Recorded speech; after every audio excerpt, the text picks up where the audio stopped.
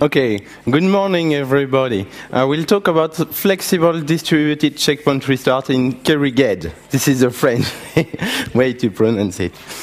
Okay, so this work is done in the context of two research projects, one French national project, PITAC-CD, and one European project, ExtremeOS. Okay, so what is Kerrighed? Kerrighed is a single system image operating system cluster, operating system for cluster. So what does it mean? It means that you have the illusion of a virtual SMP computer on top of your cluster.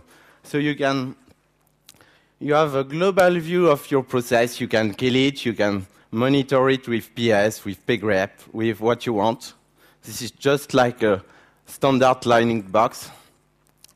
You have global memory, so you have shared memory, shared IPC memory segment, and you can have a process that use more memory than the memory on one node.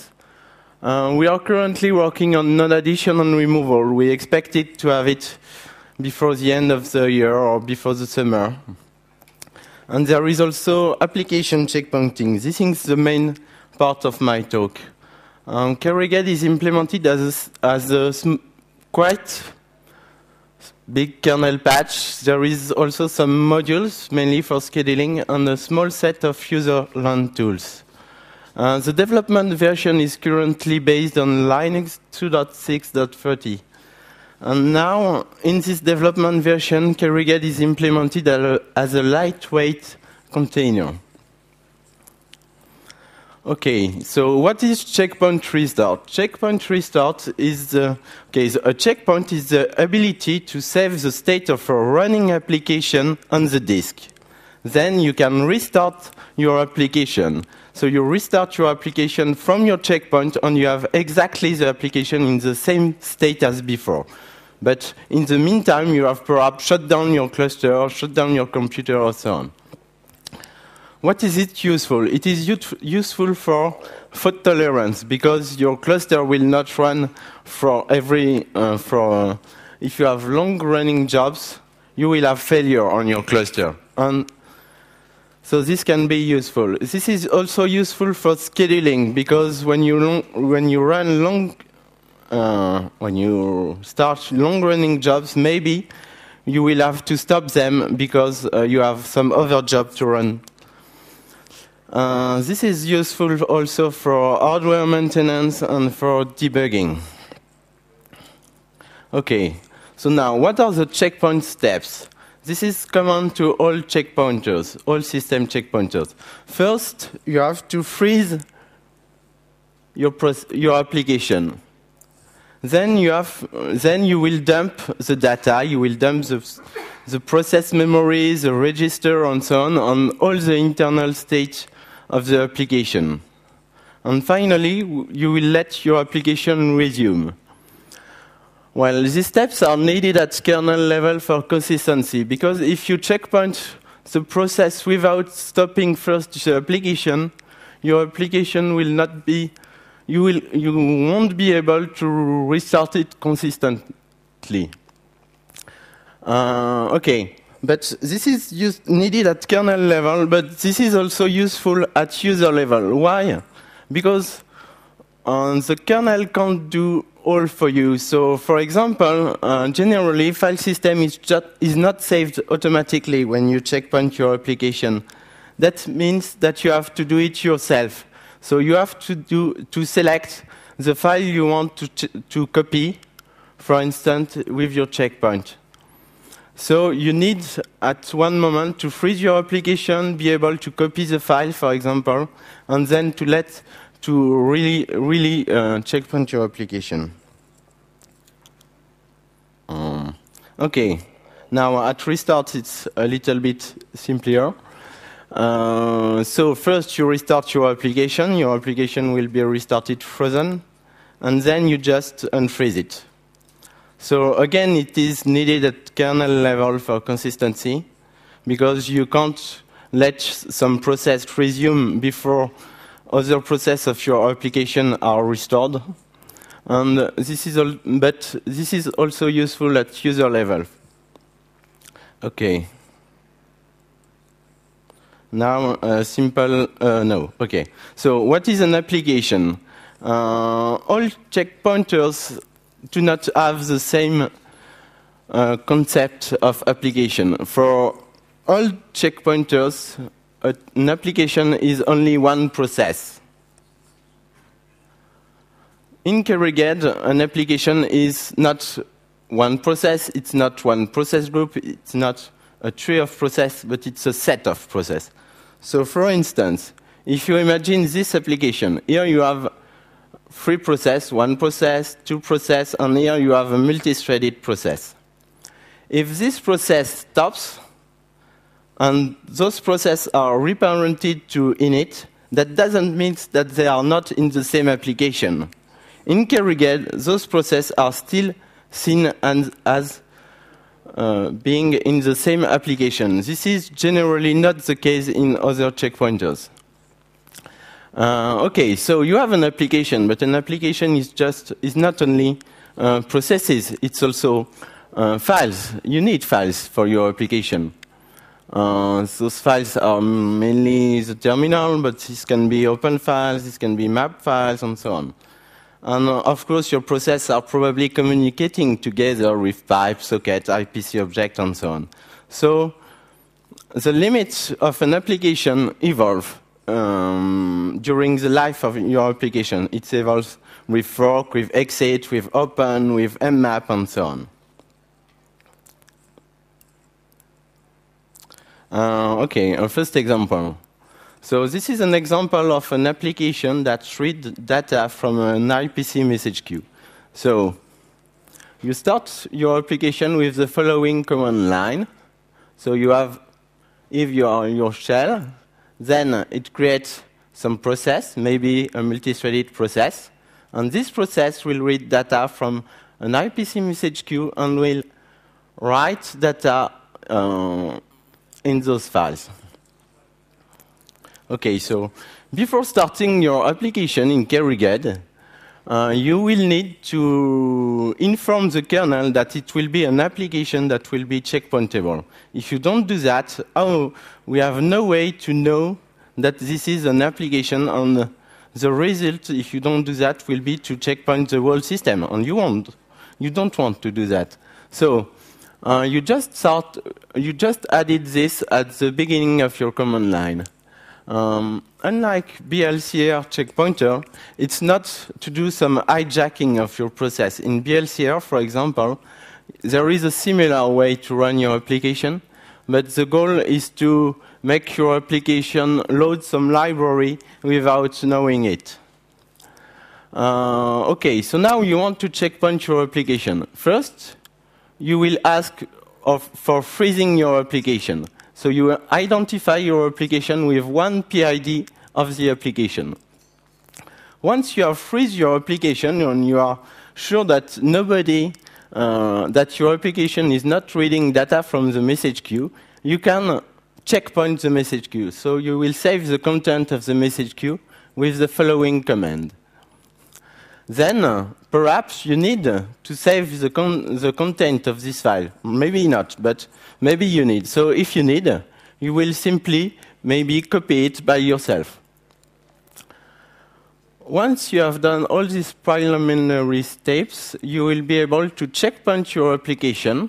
So here it's just to say, OK, now I'll checkpoint, and then you say, OK, I can unfreeze. So your application will continue, but you have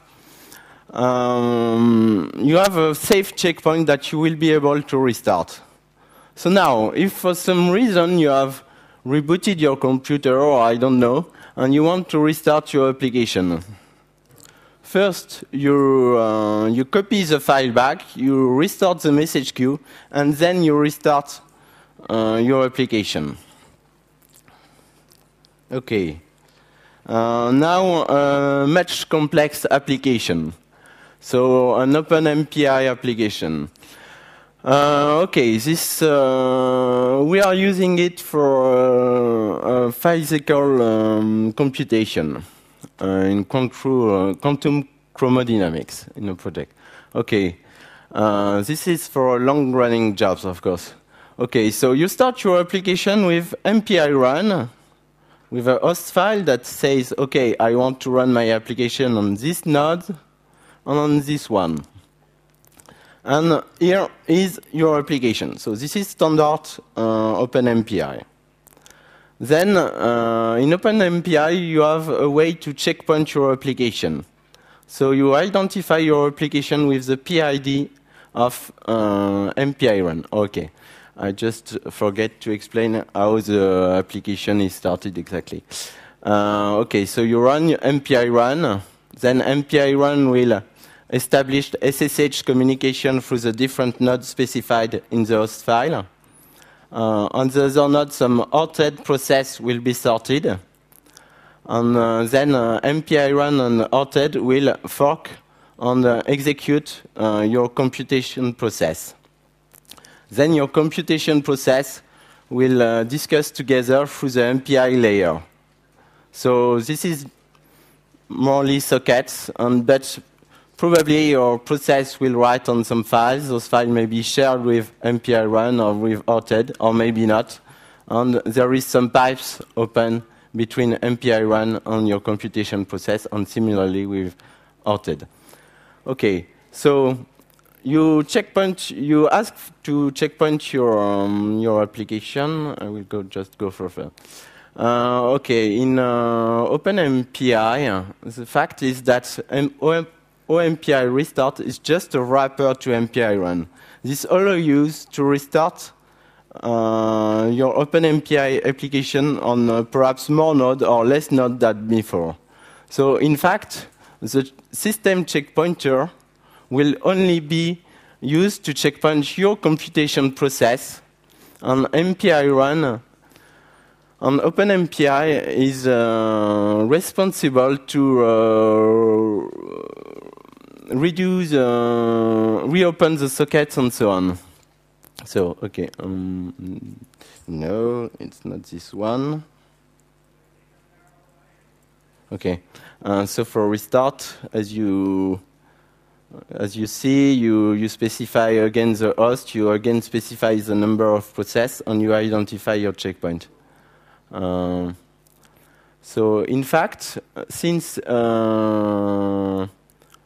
OpenMPI creates back the socket communication, you don't have to do it yourself in the checkpointer, and you have to replace it. You have to get it from MPI run or orted, and you have to replace it. OpenMPI is basically designed, OpenMPI checkpointer is designed for BLCR system checkpointing at the beginning. And we have tried to make it to have a better interface than BLCR. Because the interface for file substitution in BLCR is not very good. Okay, so it's fast. It's now time to conclude.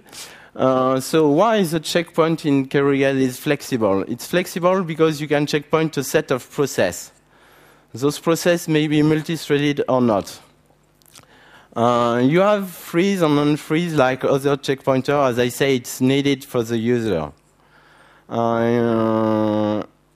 In Kerrighed, we are able to save and to restore IPC objects such as message queue in my example, but also shared memory segment or semaphore. You are able to save it independently because you need the user to know which IPC object to save. From the kernel, you don't know which IPC object are used in your application.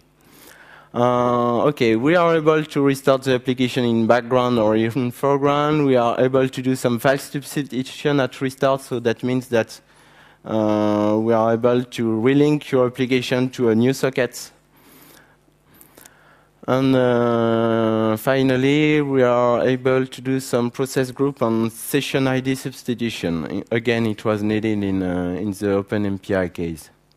So, and then why the checkpoint restart is distributed in Kerrighed? Simply because Kerrighed is an operating system for cluster.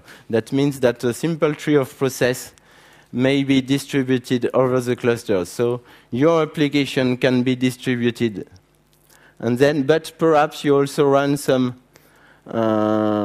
application really dedicated, really for clusters such as OpenMPI application, and we are able to checkpoint it. So this is my end of my talk. I have about a few seconds if you have perhaps one question, I don't know. Or if you have more, probably we can discuss at the bar. Okay?